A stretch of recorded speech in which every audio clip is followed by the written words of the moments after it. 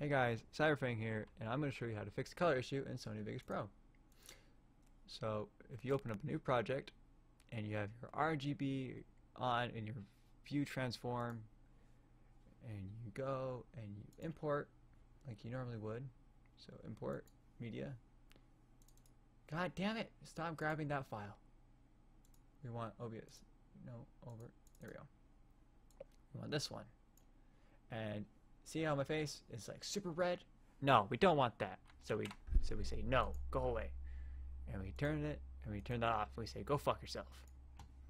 And then we go up to file and we import and we go to media.